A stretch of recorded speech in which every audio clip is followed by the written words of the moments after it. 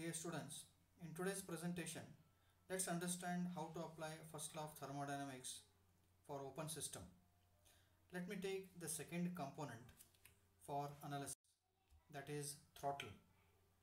So let's understand the throttling process first.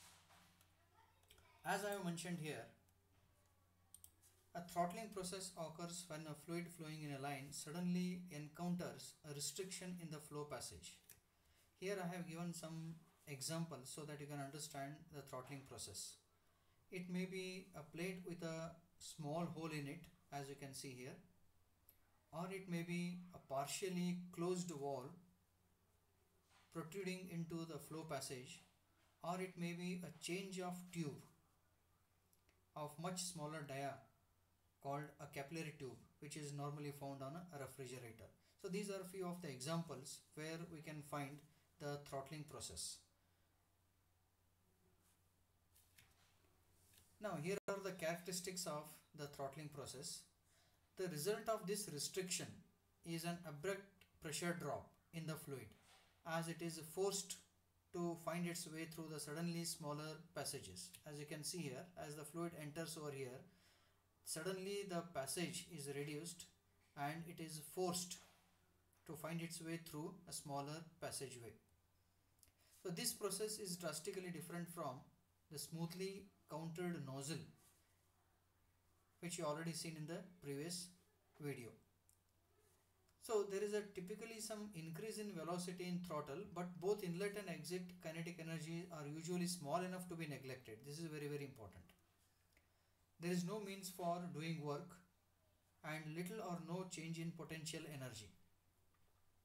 So usually there is neither time nor opportunity for appreciable heat transfer, such that the only terms left in the first law equation are inlet and exit enthalpies. So some equations I have written here. Through the mass balance, you already know that mass flow rate at the inlet is equal to mass flow rate at the exit.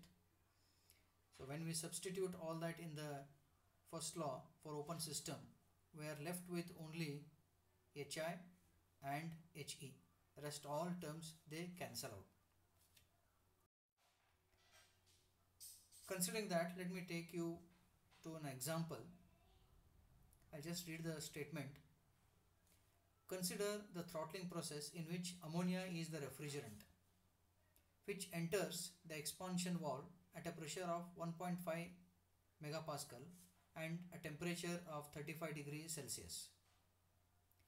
Its pressure on leaving the expansion valve is 291 kilopascal. Calculate the quality of ammonia leaving the expansion valve. Just for understanding, I have taken the sketch in a most simple way. Given data, I have written here that at the inlet I have 1.5 megapascal and 35 degrees Celsius, that is entering here, ammonia is entering here.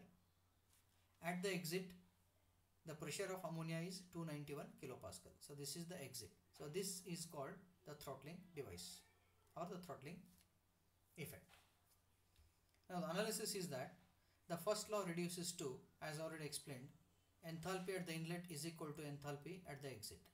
Simple. So the solution is from ammonia tables. So we have to get HI from these two conditions, 1.5 megapascal and 35 degrees Celsius. Again we need to check the phase. If it is superheated, then we need to go to superheated table and then find its HI.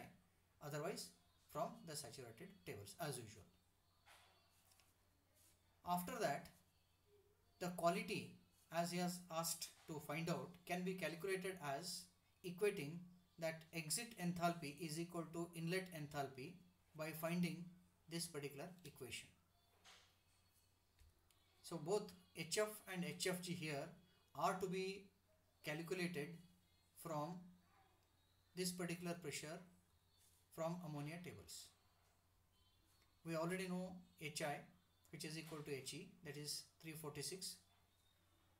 Now HF 134.4 is the enthalpy at 291 kilopascal. HFG is 1296.4 at 291 kilopascal.